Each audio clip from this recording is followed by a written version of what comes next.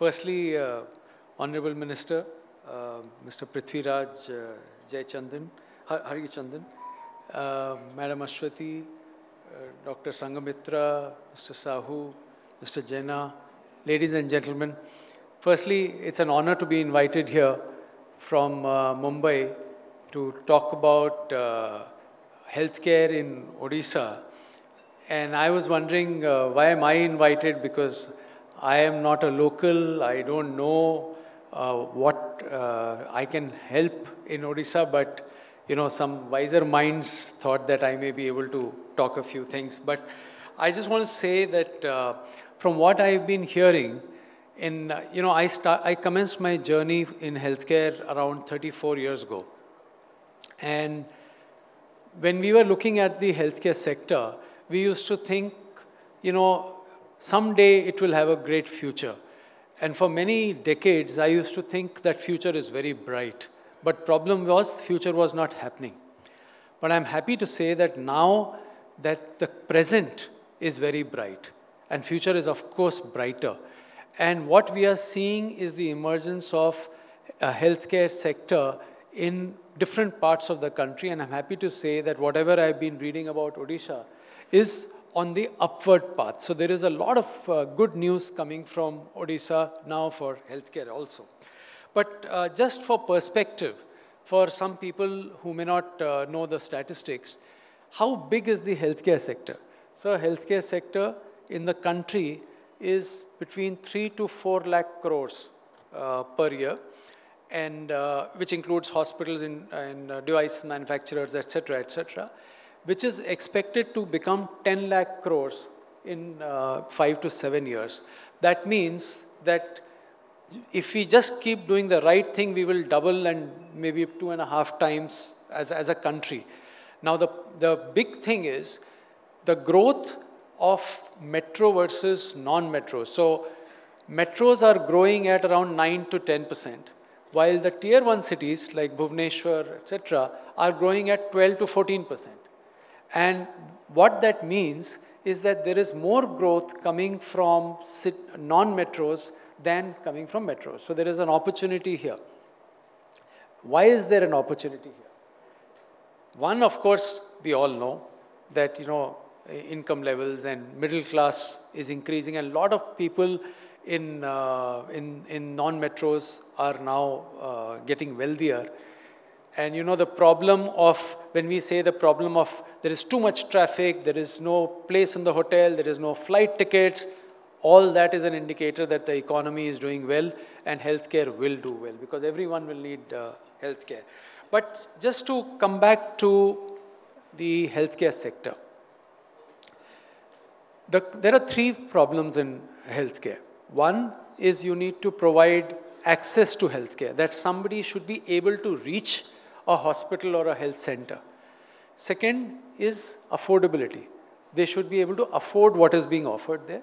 And third, that it should be available, that even if you are willing to give a physical infrastructure, even if it is affordable, there should be somebody like a doctor or a nurse to make the healthcare available to the person. So these are the 3 main things. Of course, there are much more, but these are the 3 main things. So now if you think of the access, with the latest initiatives going on about primary health center rejuvenation in the country and in Odisha, my suggestion to the government through you, sir, is that in COVID time, we saw that the government and private worked together. And because we worked together, we were able to defeat this menace.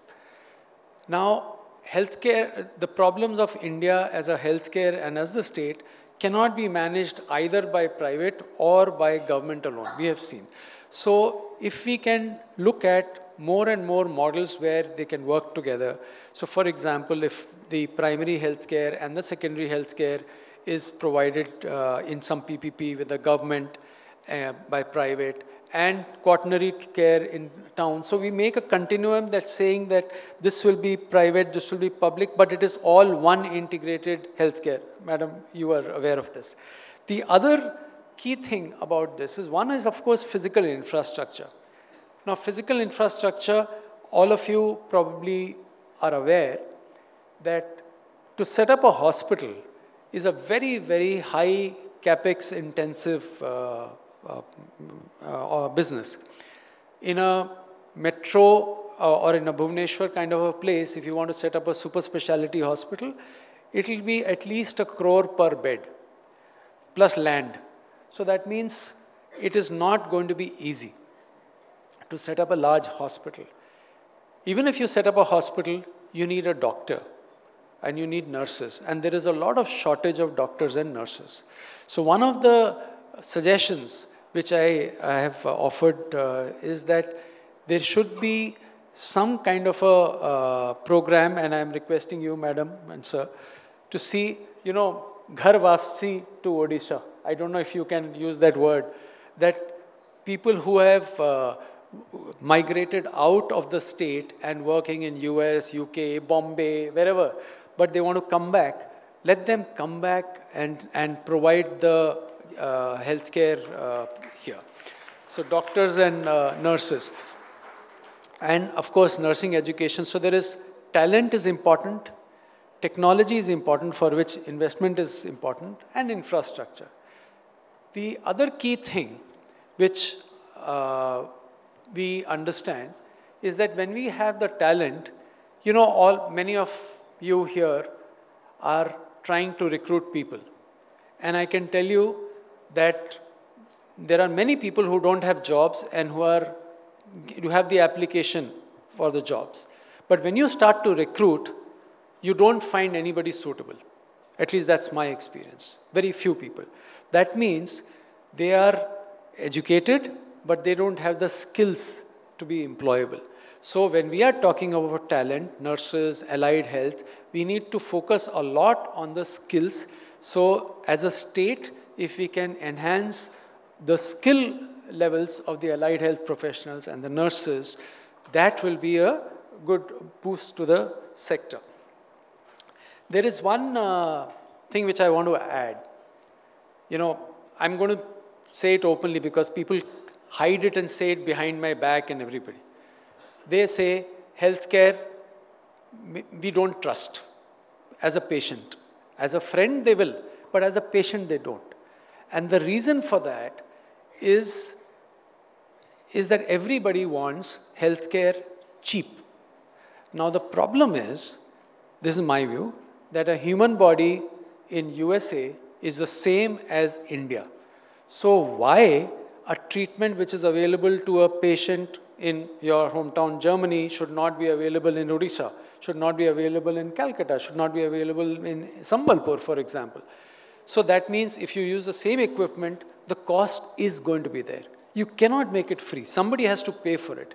So my request is that with the scheme of the insurance scheme which you have done so nicely, that the affordability, the ability to pay has to be enhanced. Because you cannot say that 1.5 Tesla MRI I will not use, I'm going to use a 0.3 Tesla. That is not possible. So you have to buy 1.5 Tesla, but whatever is the cost, you should have the affordability and to pay. So this leads to the second question, which is the trust and ethics. The success of any healthcare system, whether in a state or in a private setup or in a government setup, depends on the trust of the community with the doctor and the hospital. And many doctors are here, and they will vouch for it, that the trust comes from only two things. Very simple thing I say. Do what you say and say what you do. Don't do anything else. That's all. But problem is, we will say something because we want to attract the patients, but when the patient is inside the hospital, I will give him something else. That is the problem.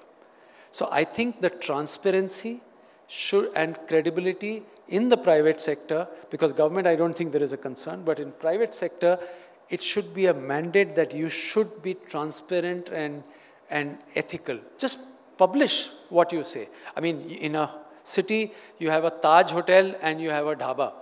So it doesn't matter, but you should still tell what you will do.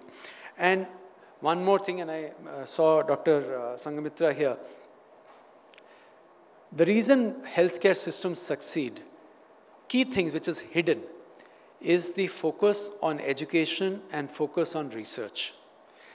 So if we can invest in research and education, what happens is the clinical outcomes become better. Because of the teaching, our clinicians become better. So the overall system moves up. So that, I think, should be I think I'm requesting you to push that here. And I just want to say that I know that now I don't know whether it is going to be 1 decade or 2 decades or 5 years, I don't know, when Odisha will really become a super developed state with the adequate healthcare.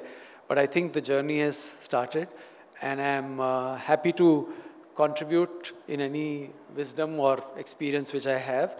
But wishing all of you a great conference and learning from this meeting today. Thank you so much. जदि आपंक आम भिडी भल लगा तेब आम channel को like share और subscribe करने को जमा भी भूलु नहीं।